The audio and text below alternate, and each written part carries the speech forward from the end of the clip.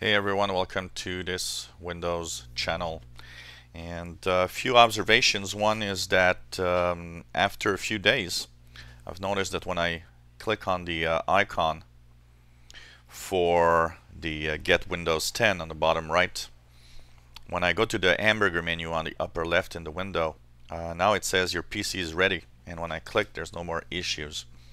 So for those who are wondering, it simply means that probably some of you will have this message with issues that are going to get fixed as Microsoft either updates drivers. A lot of those are because of drivers. Also, there's going to be a fix, for some software. There are things that won't have fixes directly. You'll have to, do something. And actually, we're going to talk a little bit about that. Because a lot of you guys been telling me, well, I've got an issue with this, with that, with some people say, oh, Norton 360. First things first, on the software side, there are issues that are going to happen and that are normal. Example, if it says that Norton 360 has an issue, that's because Norton will eventually have a Windows 10 version for their Norton software. So it just means that what you'll need to do is probably go back to the website of the manufacturer, so Symantec, for example, for Norton, and so on, and just download what will be the compatible version of the antivirus, for example, in that period of time. What exactly should we be scared of when we get some messages here that say you've got known issues?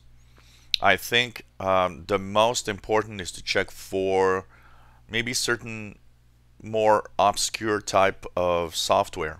If you've got, a very special software that hasn't been updated in years but works in Windows 8 and it shows up here as maybe there's going to be a compatibility problem in Windows 10, now you're maybe out of luck a little bit because that might mean that in Windows 10 that same software will stop working. And that is actually something you should check for and wonder if you really want to upgrade if it happens. I'd be more scared in Windows 7 because Windows 7 will be the one with probably the most issues.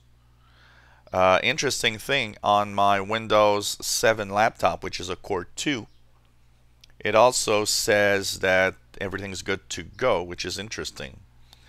Maybe also, I'm wondering if Microsoft didn't just fix that because a lot of people were complaining that, well, I've got issues and everybody gets scared. The first thing you don't want is to have a message that says, well, there's going to be maybe issues with this or that in your computer when you upgrade, because you'll be scared to upgrade.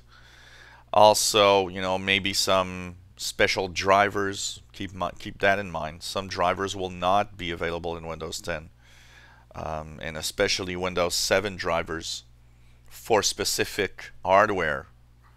It's possible that you'll lose that in Windows 10. These are things that actually will make you think of upgrading or not. If you've got special software and hardware, it might not be a good idea to upgrade to Windows 10 because it might actually have those software and hardware will stop working and you're going to be a little pissed off because of that. So take note of what is wrong. If on July 29th you've got issues but it's with software you can download easily, then I would it's not a problem. If you have your antivirus says that it's not ready, I'm sure that by July 29th you'll be able to go to the McAfee or Symantec or Nod32 and just download the correct version for Windows 10. That's not a problem, and that will not be an issue. It's just telling you that the version you have now will not be compatible, but I'm sure these companies will have a compatible version of the same software. It's mostly for the obscure software that hasn't been updated in years. Drivers for some unusual hardware. For example, I've got an old USB to serial adapter in Windows 7. I'd be curious to know if that will actually be upgradable because it's really an old thing, and already in Windows 8 it has some issues. So These are the types of things that might actually tell you that you should not upgrade right away. But apart from that, if it's something very common, something that's easy to download again, something that's recent, if your printer says you got an issue but your printer is 6 months old, I can bet you that a 6-month-old printer will work in Windows 10 because they will make a driver for it. But if your printer is 10 years old, that's another issue. So take note of what message you get here in that little hamburger menu if you've got issues. And check from time to time.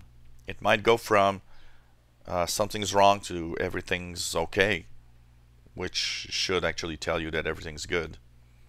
And if you still have issues on July 29th, probably one of the safe things to do is to wait a little bit and see what happens. If you enjoy our videos, why not subscribe to our channel? You'll be informed when new videos are online. If you have any comments, questions about the upgrade, about Windows 10, about Windows 8, just ask away. We'll try to answer any questions. Thank you for watching.